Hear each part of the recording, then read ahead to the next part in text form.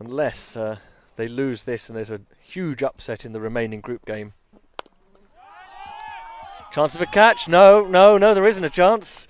Half volley, smacked away and lofted over mid-off. There's a neat 6. Mubarak Hossain has hit his first maximum of the innings. He really does blow hot or cold. Now that's very high, no one out there. That's all the way again.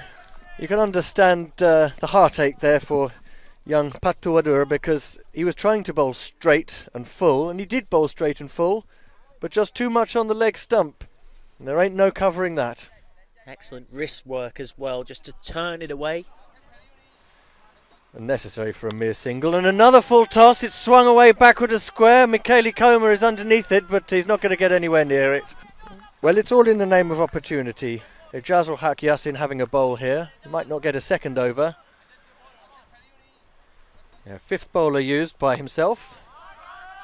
Good one to start, but it's too much in the slot and the fielder was too straight for the drive. So immediately there's pressure on Captain Pereira again. Good Yorker, very, very well timed.